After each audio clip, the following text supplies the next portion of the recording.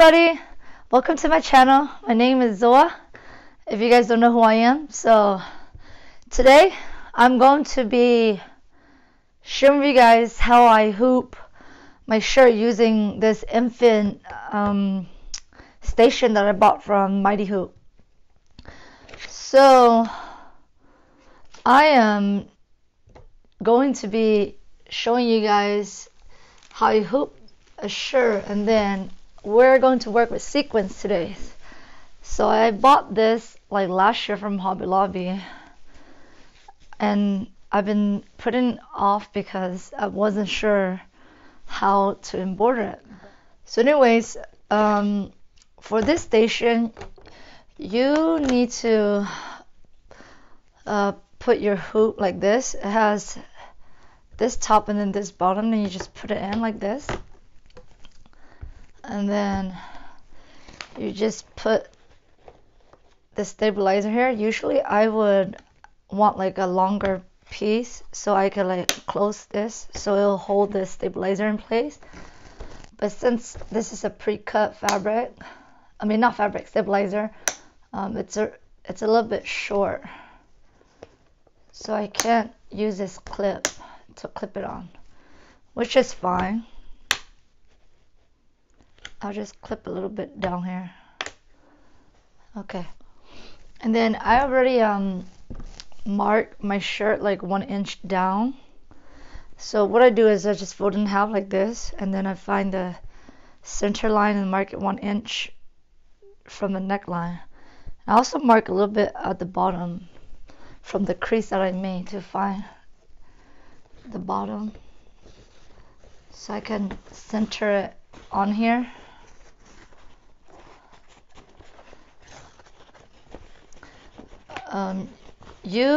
Usually I do mesh, poly mesh iron on the shirt, but since this is just like a number applique shirt with the sequins, I'm just going to try to do a tearaway stabilizer, and this is just for my daughter, so we'll see.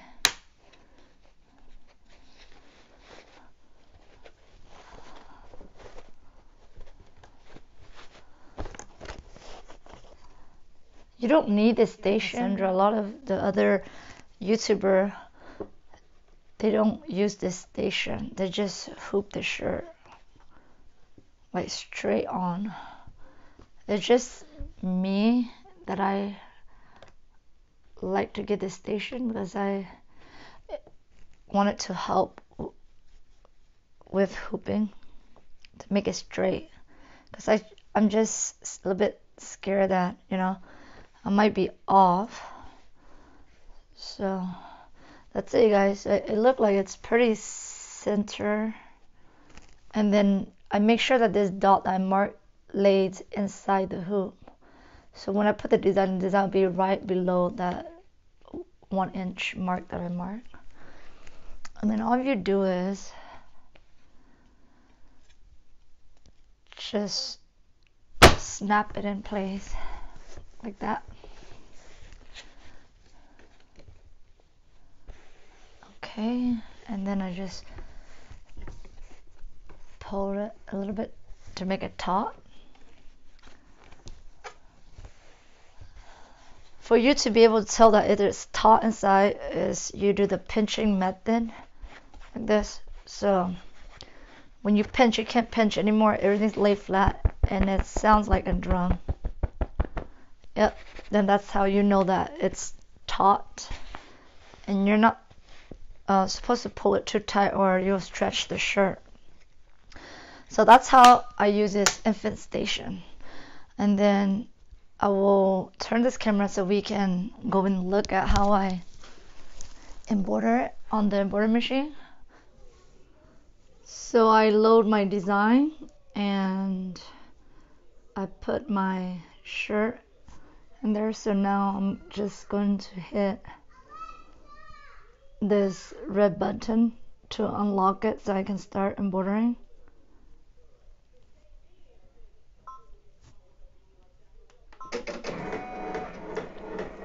So it's going to start the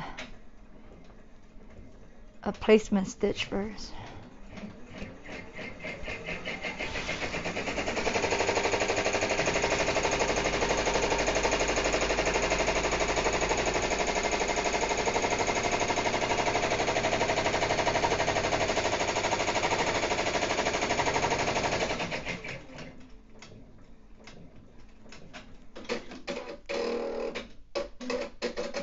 So you guys, I use my ruler to measure like how much of a piece I need from the placement stitch, and then I just cut the piece. I think it's about 5 by 6 1/4. So it leaves a lot of mess. You guys can see on my table here. So you guys have to make sure, I think from what I learned, you have to make sure all the sequins, it's going in the same direction. Okay, so I think all of them are in the same direction. So now we're just going to place it over the design. Whoops, you guys, I thought I cut a pretty large piece. I guess I was wrong. Let me measure it again.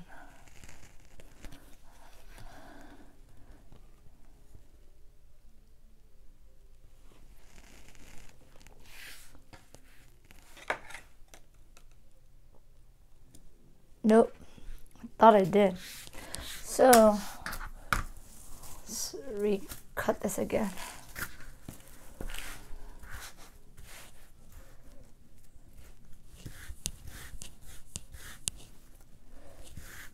Probably use that one for another design. I need to make sure it's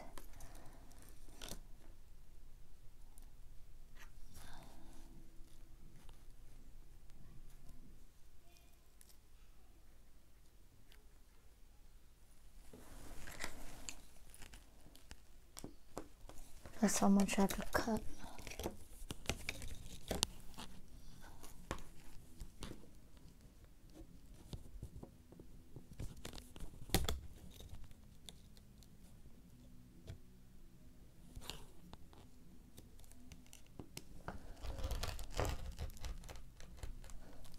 I think because they shift too much.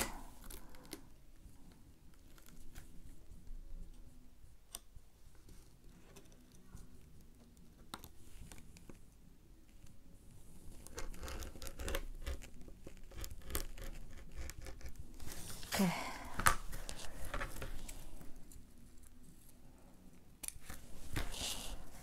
So cut the sequin fabric.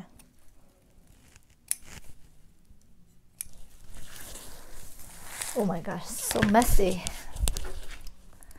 So I have to make sure all my sequins going in the right direction.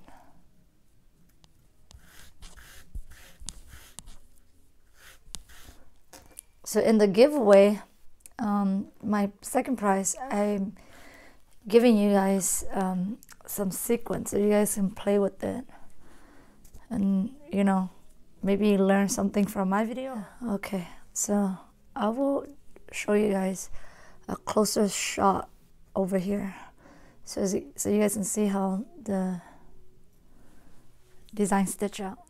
So you guys, I placed it on here,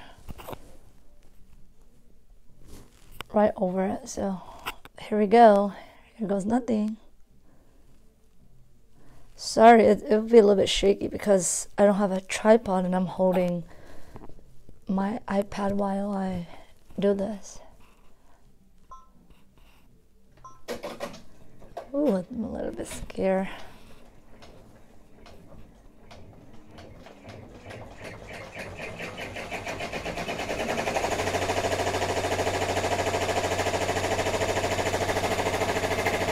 And stitch right over it.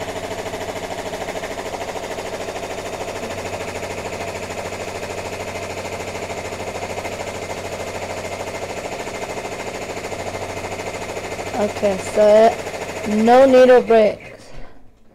Ooh. We did it, but I still have to do the satin stitch next, so let's take this and cut it right now. So now I'm going to take this off of the machine, place it here. I think with this, I don't think they put heating bond on it. I didn't see they put any heating bond, so I didn't put any heating bond.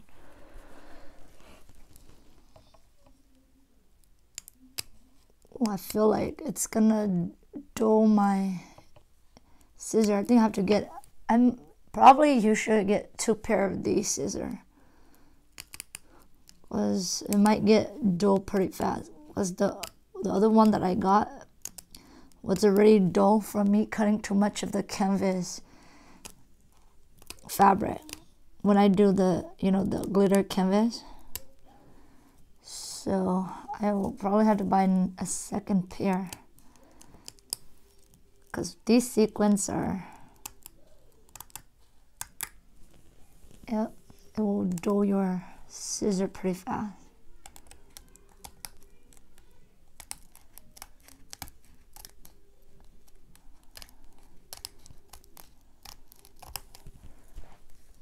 If you guys can hear, like, you know, oh, the sound of cutting sequins.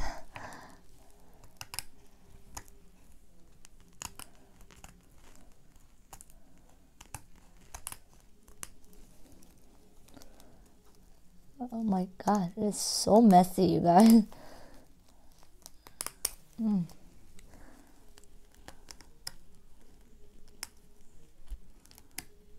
I don't know if I want to offer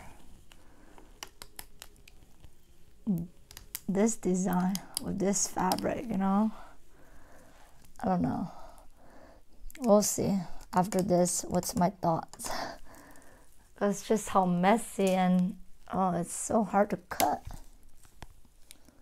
Okay, you guys, so it's all cut now. Oh my god, you guys can see how much. Look at that. This is such a messy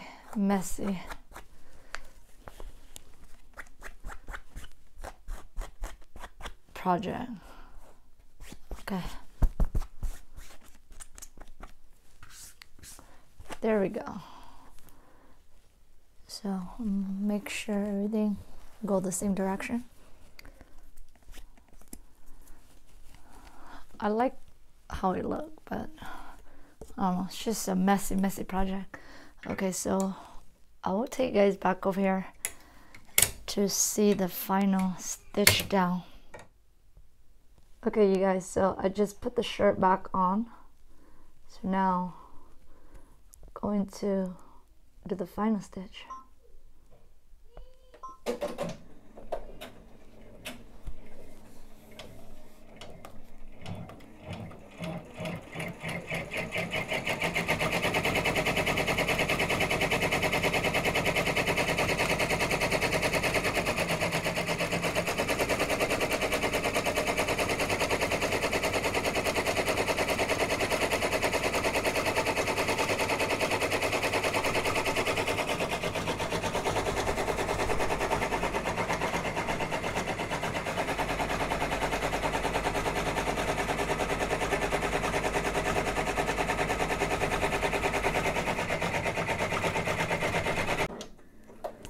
So you guys, I have to stop the video and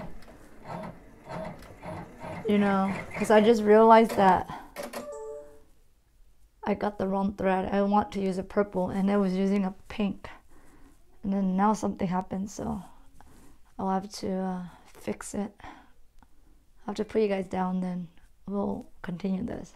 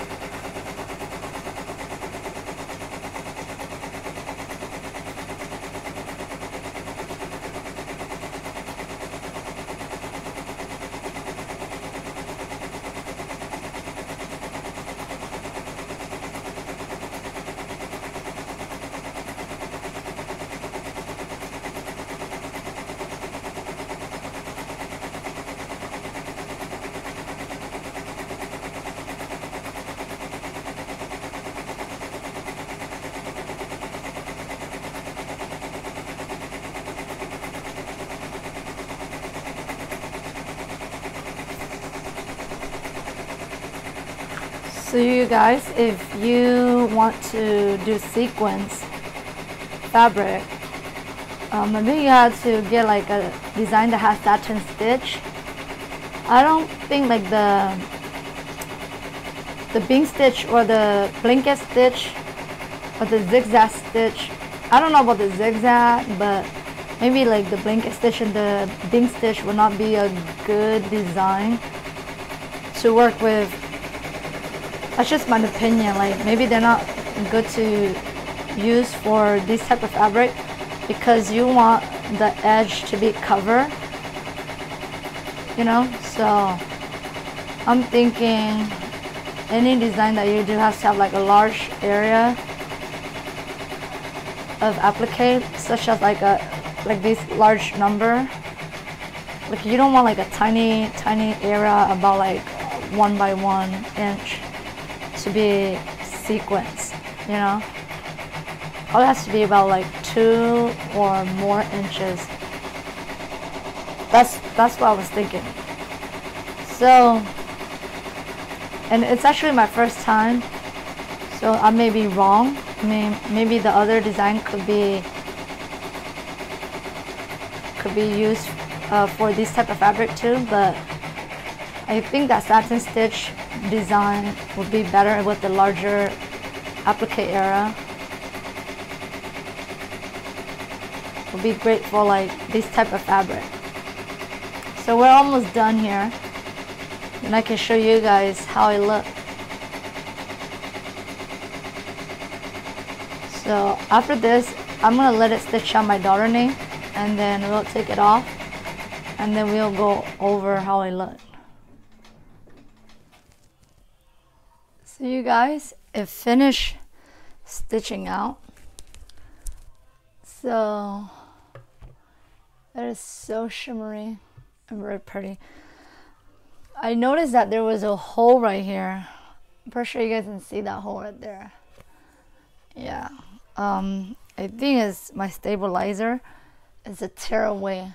So make sure, and plus this is a Walmart shirt, so it's a little bit thinner than like ARB or AJ blanks. But you should use a cutaway. I'm not sure the poly mesh will do the trick, but I think use a cutaway, like a medium weight cutaway, to prevent like that tear right there, you know. And then I think what I would do differently is try to cut off some of the sequins, like these sequins that are like right here. I don't like how they're sticking out like that. If you guys can see, yeah, right there. So I don't know if the other girls or ladies has that issue, and they're a little bit pokey on the side. So I have to, you know, probably have to like trim off all the side here. So I don't know if I will be selling like this on my Etsy, because if I have to just trim off all the little sequins around the border, that might be a little bit too much work. So I'll see. I'll have to do another test and see how it turns out, and use a different stabilizer, because this one was way too thin. But it actually works. See, I just don't like how I have to trim off the ones on the corner. They're a little bit pokey when I do this. They don't go nicely, so I have to trim off. You know, when they do the tack down stitch, I have to go in and cut each individual one that's gonna be where the satin stitch is gonna hit.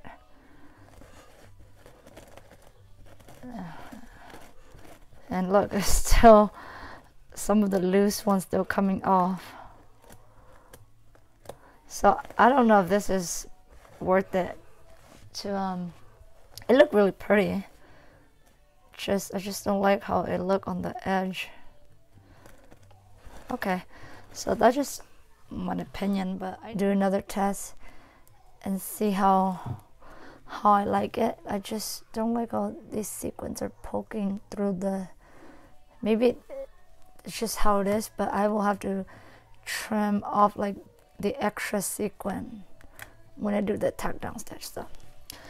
So yeah, anyways, I hope you guys like this video and you guys get to see how sequin fabric stitch out on an embroidery machine, and there's no needle break, so you guys can do it. Anyways, you guys, if you guys have any questions, just leave in the comment down below, and I hope you guys have a good day. Take care, you guys.